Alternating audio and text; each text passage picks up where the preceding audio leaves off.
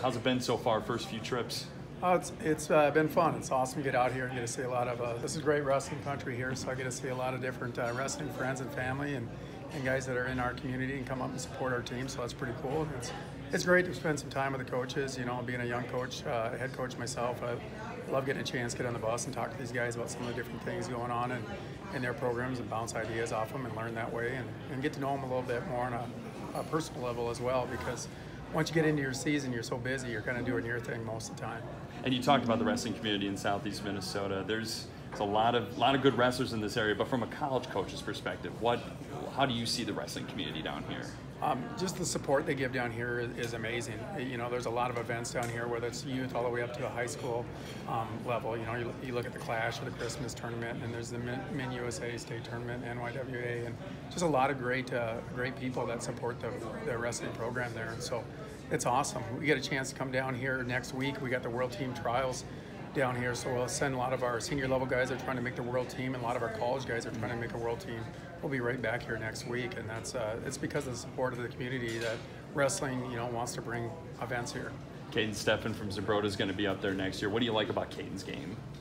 Great person, number one. He's a hard worker, great wrestler. So their family's great. You know, they've been around wrestling their whole lives and stuff. But just excited to get him up there and get a chance to work with him.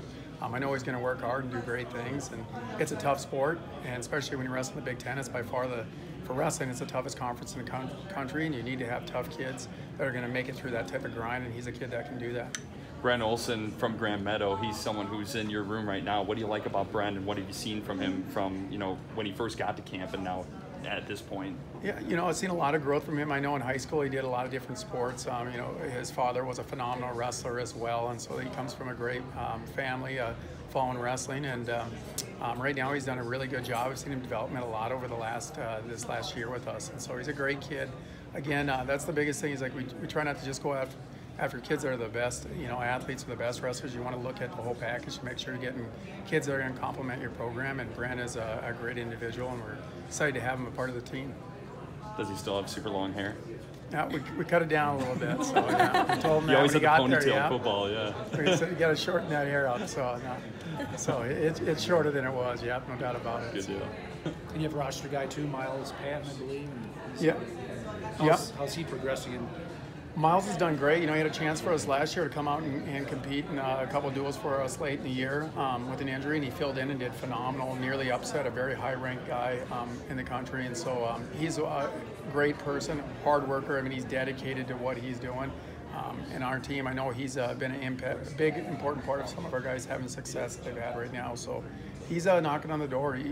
Truthfully, that's one of the things in the sport of wrestling, that anybody can be the guy and be successful. They come in, there's all the resources there at the University of Minnesota, and it's amazing. The coaching staff we have, the senior level athletes that I talked about trying to make world and Olympic teams, it's phenomenal. And he comes in there and he battles with those guys, he makes them better and they make him better, and so he's doing a great job. You know, our upcoming recruiting class we're really excited about. It's arguably the top recruiting class in the country. You know, half of them are in-state guys, and we got some guys from out of state. You know, we've talked about a couple of them right now that are coming in. Gable Stevenson's another one everyone's been talking about. Three-time world champion, very exciting. Potentially could wrestle for the Gophers right off the bat next year, depending on if we're going to redshirt him or not. But he'll be back down here next week as well, and he's going to wrestle to try to make the junior world team. But he's also going to wrestle in the senior challenge tournament. So it's pretty unique. He's going to be wrestling in two tournaments at the same time, and he's only a 17-year-old kid wrestling at the heavyweight division against the best in the U.S. at the senior level. It's pretty amazing. So I know everyone's excited to watch him compete and continue to grow. So a lot of good things going on. New facilities coming up. That starts should be finished sometime mid or late October, and we're leaving the dungeon, coming back upstairs. But we're going to bring some of that hard-nosed toughness and tradition that we're down there back up in the new facility. But a lot of great things going on at the University of Minnesota, not just with the wrestling program, but all the sports with that athletes village and stuff. So it's a great time. We're excited to continue to bring recruits and kids on campus, and good things happening. Thanks, Coach. Yeah. Appreciate your time.